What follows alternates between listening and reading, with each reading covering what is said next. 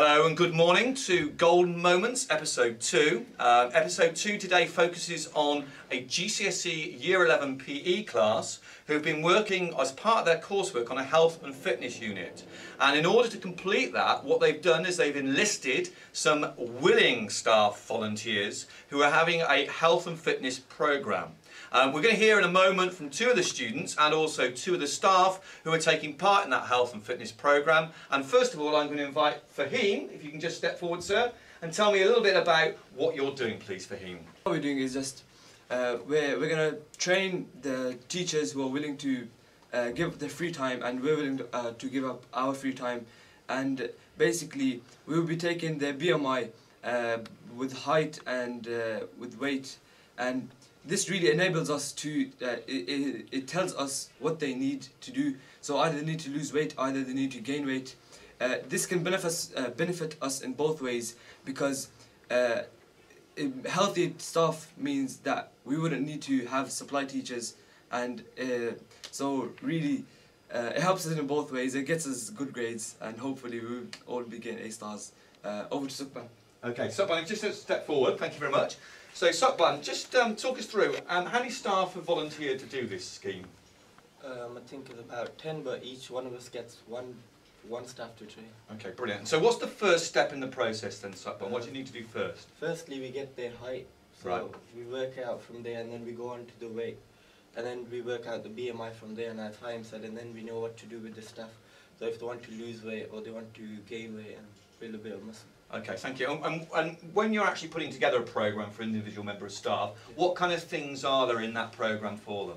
I think first we would take their weight and we see what they need to do according to their height. Yeah. So as I said, either lose weight if they're a bit overweight, or gain weight, or if they want to gain muscle, then it would go on to the weight training more and that sort of stuff. Okay, brilliant. And finally, really, in terms of the process, how long will it take from start to finish to get a member of staff? I mean, I'm not going to say about me, because I've got a long way to go in terms of fitness, but in terms of a typical member of staff to get to their sort of target weight and fitness level? It's a 6-week period. 6 weeks, brilliant. Thank you very much.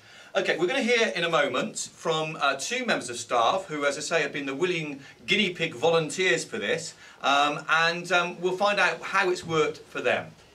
So I'm now joined by one of the willing staff volunteers who's going to tell us a little bit about why it is she's volunteered for the programme and what particularly has happened thus far. So if you can introduce yourself, please. Hi, I'm Miss Finnerty and I am a teaching assistant here in the school.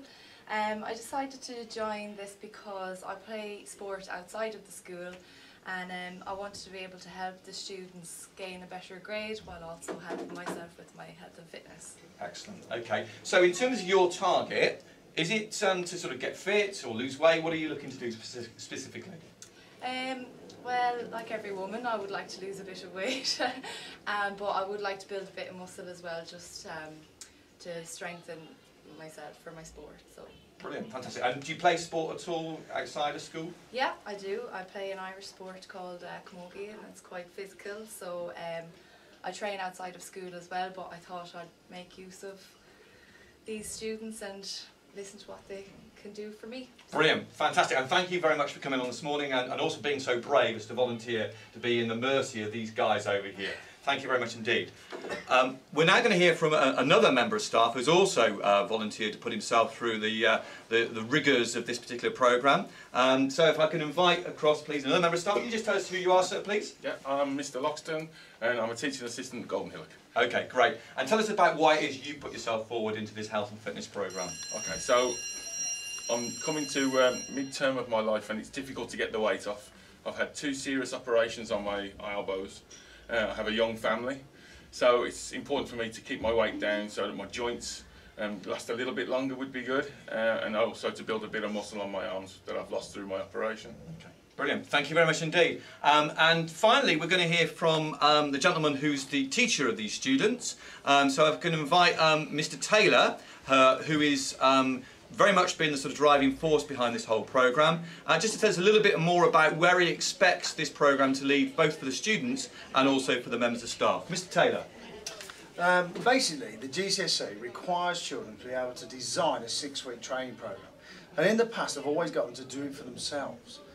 but that's not realistic. That doesn't really lend them to a future life in health and fitness. So I thought what I'd do is I'd actually get them to get a client, and when they've got a client, they've really got to think a little bit more about designing a more suitable program, and also thinking about the needs of that individual.